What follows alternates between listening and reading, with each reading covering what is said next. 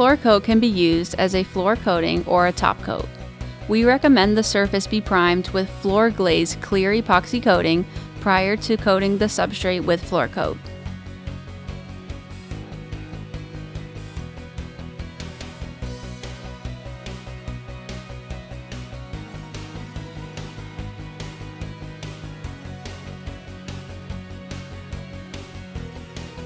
Using 2 separate mix and measure containers, pour the appropriately measured amount of Part A, resin, into one mix and measure container, and the appropriate amount of Part B, hardener, into the second mix and measure container.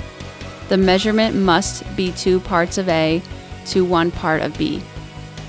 Using a 5-gallon clean, empty plastic bucket, pour the pre-measured 2 parts of A into the bucket, followed by the pre-measured 1 part of B.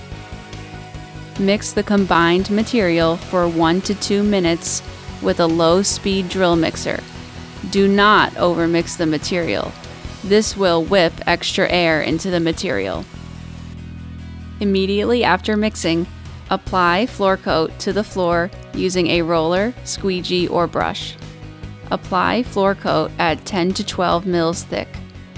For more than 1 coat of material, allow the first coat to cure for 8 to 12 hours, after which sand the floor before applying additional coats.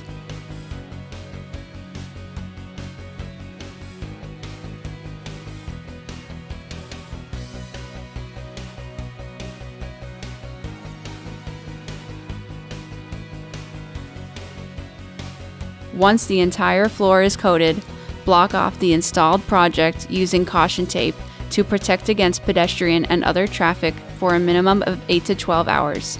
Please note, the coating will cure within 8 to 12 hours at 70 degrees Fahrenheit.